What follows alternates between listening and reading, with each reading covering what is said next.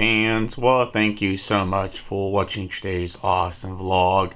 Curious on what I'm doing today, I want to talk to all of you about jigsaw puzzles. For example, like this one right here is basically with the sea turtles, fishes, and the sea and stuff. But what's very interesting about this puzzle, it doesn't have any glue or anything on the back of it to keep it stuck together. When somebody built that one, they just put it inside the actual photo frame itself. But here's the problem.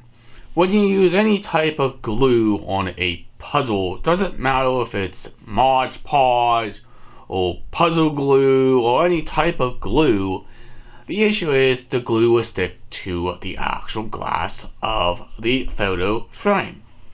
For example, here is Mod Podge. This is also meant for puzzles as well, and the problem is because it's like a glue, and the glue likes to stick to the glass.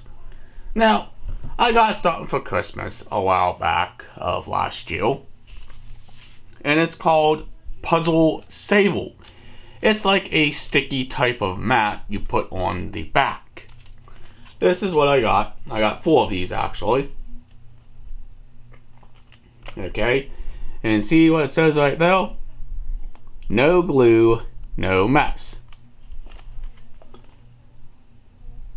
Okay, but the issue is, to put this in a photo frame, you still have to glue the puzzle. It makes no sense, because I got one of my puzzles back from being custom with a frame around it, but apparently you still need to glue your puzzles. It's annoying.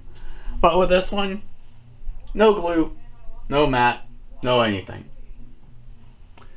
But isn't a non-solution out there without using glue or anything to physically put your puzzle together and put it in a frame? I don't know. That's what I was trying to explain to all of you, because this one is with no glue, no mats, means like this, no mat. It's a peel and stick puzzle sable.